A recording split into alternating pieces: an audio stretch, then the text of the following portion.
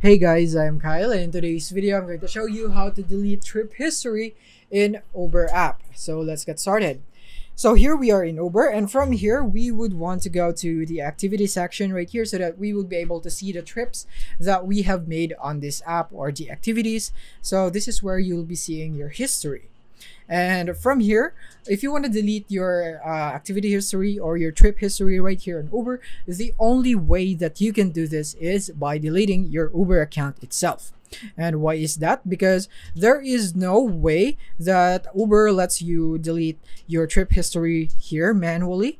And the only way to do that is to delete the account itself. And if you're wondering why, it's because the location or the trip history is stored in the Uber database, and it's not just stored in your phone right here, so you can't really delete it, especially when Uber doesn't apply that feature right here on the app or anywhere.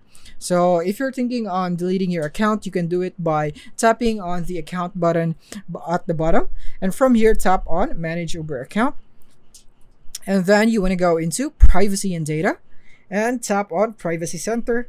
And then from here, tap on account deletion right here under account security. And you want to tap on accept right here. And then you would need to verify your identity, and you want to log in and provide the necessary informations right here to complete this process. But once you do that, then you would now be able to delete your Uber account after not logging in for 30 days.